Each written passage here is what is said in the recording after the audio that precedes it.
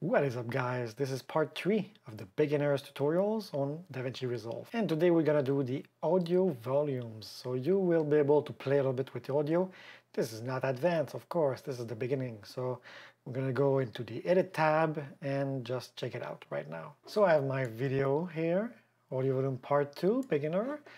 We are going to take two MP3 files, and you might actually know those because I make them play during my videos. I think the second one is bird. Let's just have a little lesson just to see. And let's see the second one. So the first thing we see is we have audio 1 track, and I'm gonna put them one over the other just for this video. And look at here on the right side, we have the mixer that you can open up with this if you don't have it. And we're gonna also play with the inspector later.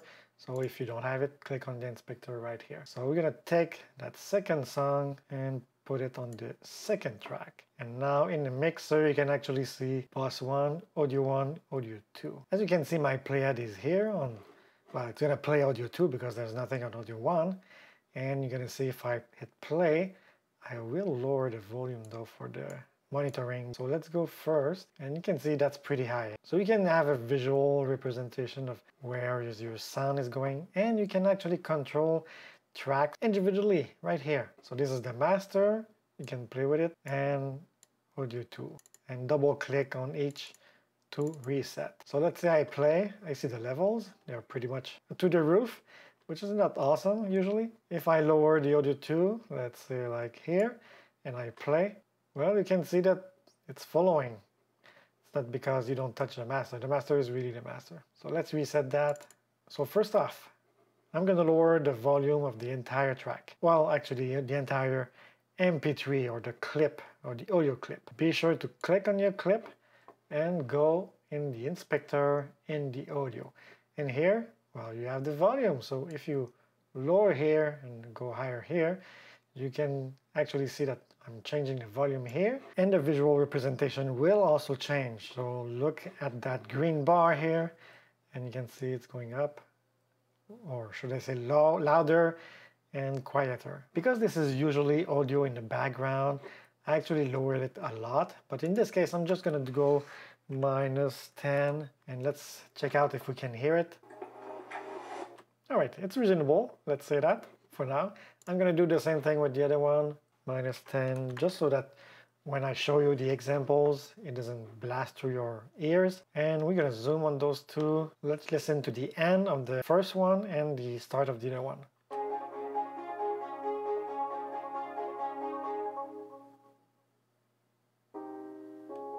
So there's a big gap here, and it's kind of a silence, right? So we're gonna do a fade in, fade out with those two. So exactly like videos, fade out and fade in. The difference is that actually you have a little dot in the middle that you can actually move around to have a curve depending which kind of intensity you want to go fade in, fade out. Same thing for this one. And it's very visual, so it's very useful. So I'm gonna move this one right here, so my 50% point will cut it out, and that should be not too bad. Let's listen to that.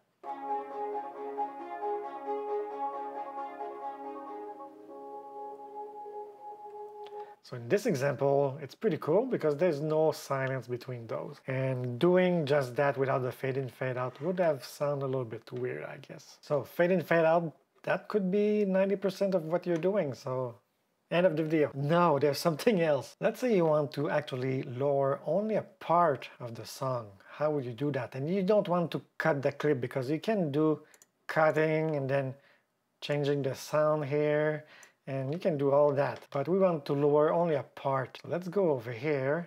Let's listen to this. So let's say I want a specific part because I have a sound effect, for example, or something else that I want to accentuate. We can of course grab the bar here and lower everything, but that's everything. We don't want everything.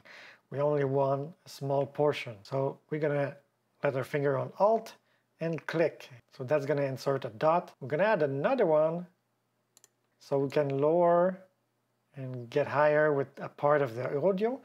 and that's gonna make also a transition period. So watch for your ears.